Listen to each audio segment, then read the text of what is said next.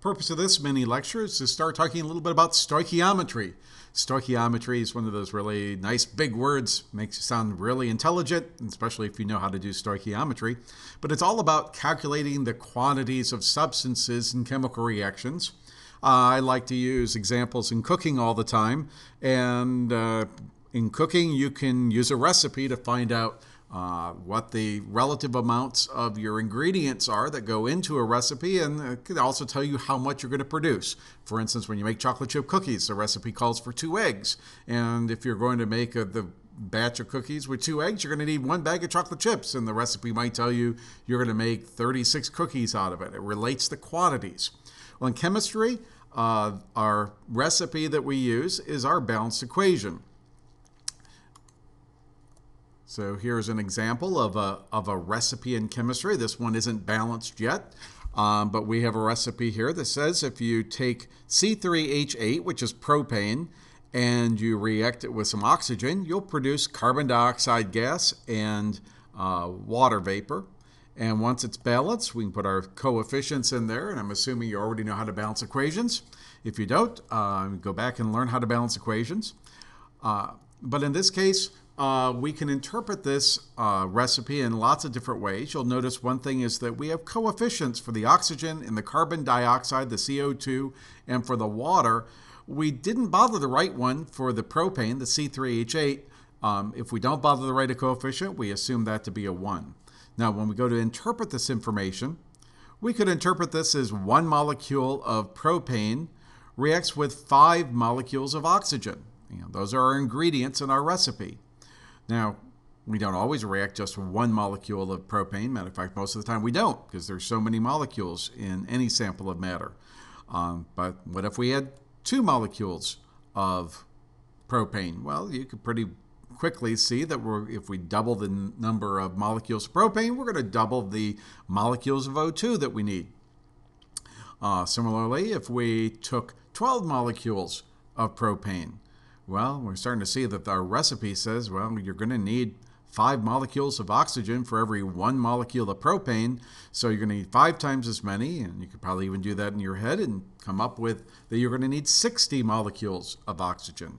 Well, this would still be a very tiny amount of propane and oxygen here.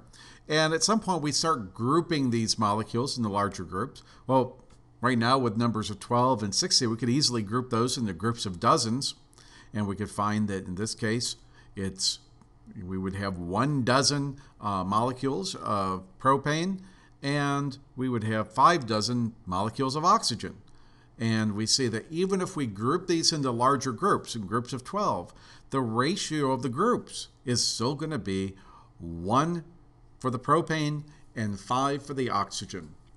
And in chemistry, we use we use much larger groups here, and we go ahead and we group those into moles, and the ratio is still going to be the same. And this is the important ratio that we're looking for. When we look at a recipe, our balanced equation, the way we usually interpret it is in terms of moles. And so we say that those coefficients represent the number of moles. So in our recipe here, we'd say 1 mole of propane is going to react with 5 moles of oxygen.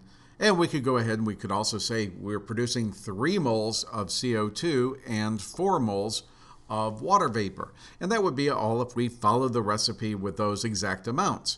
Well, the reality is we don't always make exactly the right amount of a recipe or the original intended amounts in the recipe. We could use all sorts of different amounts, and we need to learn how to calculate those amounts. So, for instance, an example would be if the question was, when 0.74 moles of oxygen reacts, how many moles of water will be produced?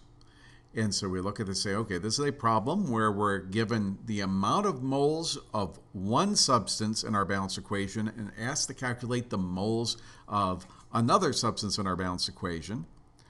So what we're going to do is we're going to do a little bit of good dimensional analysis here. We're going to begin with the end in mind. The question is asking how many moles of water. So we're going to put that over on the right-hand side because those are going to be the right units for our answer. And over on the left-hand side, we'll start out with the number that we're given, in this case, the 0.74 moles of O2. Well, when we're given moles of one substance and asked for moles of the other, we're just going to do a one-step conversion here, with our conversion factor being the mole ratio that we get from our balanced equation. And so we set up our dimensional analysis. We know we've got a one-step conversion, so I'm going to draw my horizontal line there and put my multiplication sign. And when we multiply out our math here, we want those units of moles of O2 to go away. We don't want them in our answer. And we know in order to get them to go away, we just need to get them to cancel out. So we're going to put our units of moles of O2 down in the denominator. And in our conversion factor, we know we want to relate that to moles of H2O. So we'll put those on top.